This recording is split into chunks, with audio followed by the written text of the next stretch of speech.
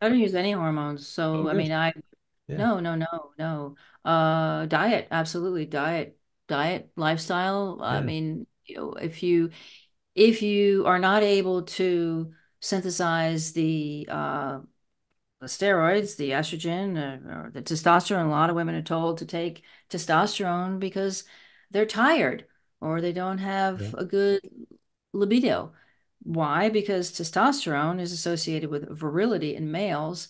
Although, I mean, you know, I don't understand why a woman would be told to take testosterone because it's associated with virility in males. Women make testosterone through the steroid hormone cascade anyway, and it is on an as needed basis. All the steroid hormones are synthesized on an as need basis.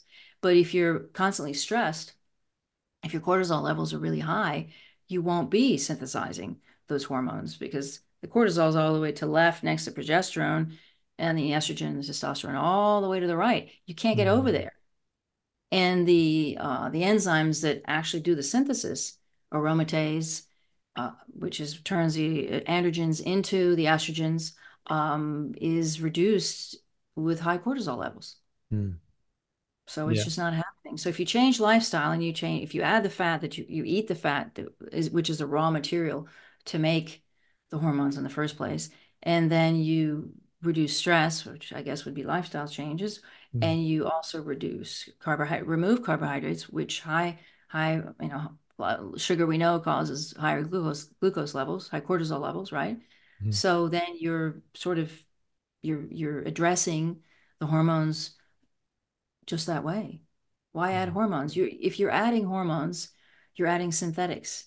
Mm. So yams and all the things that they make the the bioidentical hormones out of are xenoestrogens. Millet, yams, cassava, these are xenoestrogens. It's not the cholesterol that your Mm.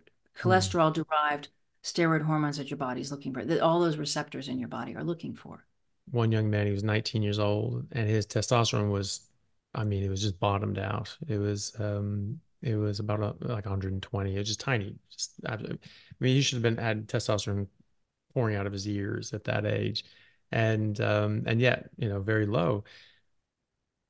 If you went to sort of a traditional doctor, would be like, oh, well, you're in, primary testicular failure. You're just not going to make testosterone. You're going to have to be on testosterone the rest of your life. And there are people Mm-hmm. like that. There's like Stan Efferding is a professional bodybuilder. That was his story. He was 19. He's in college. He's working out all year and just not getting any gains in the gym. He's just a skinny kid. And went to the doctor, and his testosterone was almost nothing. So I go, oh, okay, here you go. Put him on testosterone. And then, of course, he figured that if he took testosterone, he'd get results. If he took a lot more testosterone, he'd get a lot more results. And he became Mm-hmm.